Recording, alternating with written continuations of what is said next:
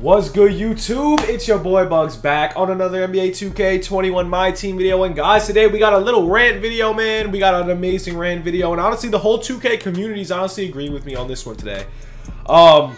As you guys know, they just dropped some new challenges, and obviously I'm not going to play them, and there's reasons why I will never ever play those. But we just got new spotlights, and honestly, you have to be on little crack to do these, okay? It's just some of the requirements are insane. I just don't understand. First off, we're playing all these on like Hall of Fame difficulty, alright?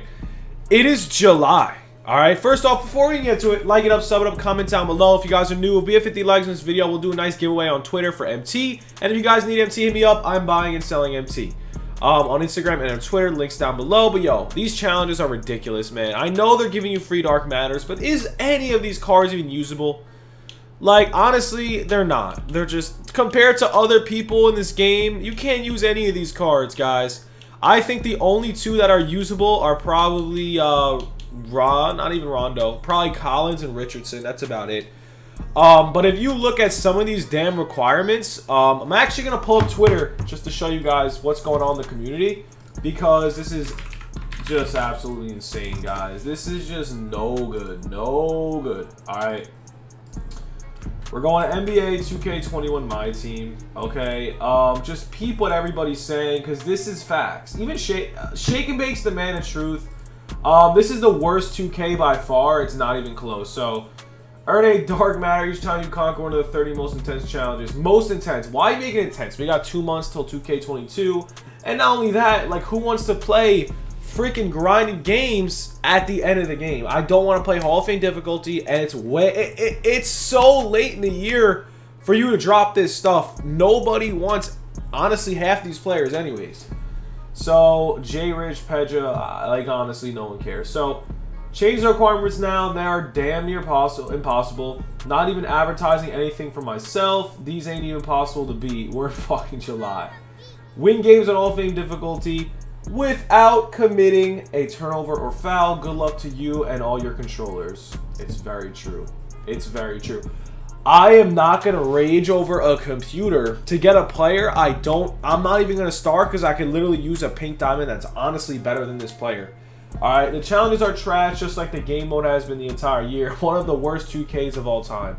And honestly, it's very true. The gameplay, first off, isn't even possible as it is. So, like, if the gameplay sucks, I don't even want to play the game right now because the gameplay is so ass. Not only that, they even drop packs, guys. Why are they dropping more freaking content? Yeah, I'm not going to complain about the packs, honestly. At this point, the only thing they could do is the packs are the only thing that is actually interesting in this game at this point. But they dropped another Steph Curry. Do you understand that this is like the 50th Steph Curry in the game? They can't... Alright.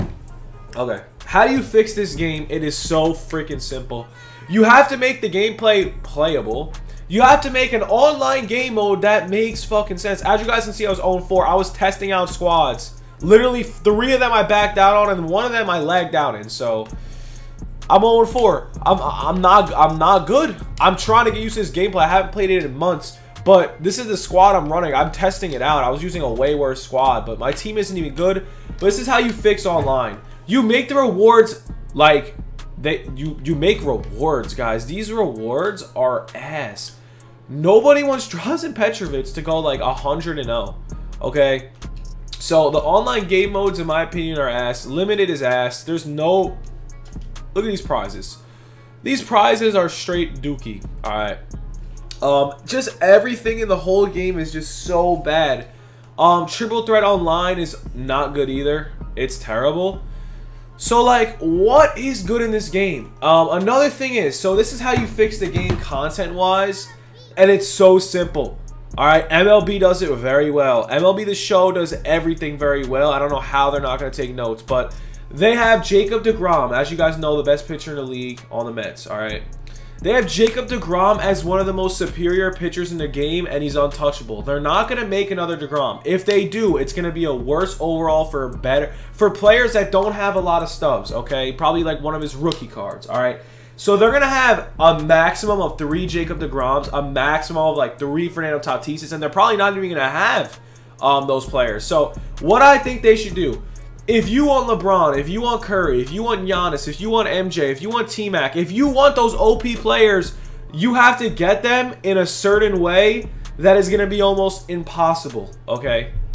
So if you want Curry, they should not be able, like this Invincible Curry, right? You know what's crazy about that Invincible Curry? Curry is known for one thing and one thing only. Well, he's known for winning finals, obviously, but you could get a Galaxy Opal Curry and shoot from the same range as the Invincible one. So what makes no sense to me is, why are they going to drop 500 LeBrons and 500 Giannis's if the Galaxy Opal, that's 15 times cheaper, could play identically the same? Okay, I'm telling you right now, it doesn't make any sense. And this is what's throwing me off away from the game. They just came out with a Giannis like 2 weeks ago, and they just dropped another Giannis. Why? Why? This one's all 99. That's the difference. But it just makes me not want to play the game, because I could get this Invincible Giannis and still get bullied by the 98 Giannis. So I just don't understand what they're trying to prove. I think that they're trying to make the game good by releasing more content, but honestly, by releasing this type of content, it's not going to make the game well. It's not going to make the game well gelled. It's going to be who pays to wins. As you guys can see, in my opinion, this Steph Curry, this Mo Bamba's sick. This content's cool, but it's not the point. It's pay to win. It's not even close. These cards are not guarding Steph Curry. These cards are not guarding that Mo Bamba. These cards are straight Duke. So, in my opinion, they really got to fix this game. I just highly disagree on what they're doing. It's just not fair. And I don't like how they're dropping this free stuff at the end of the year. And where are the locker codes, man?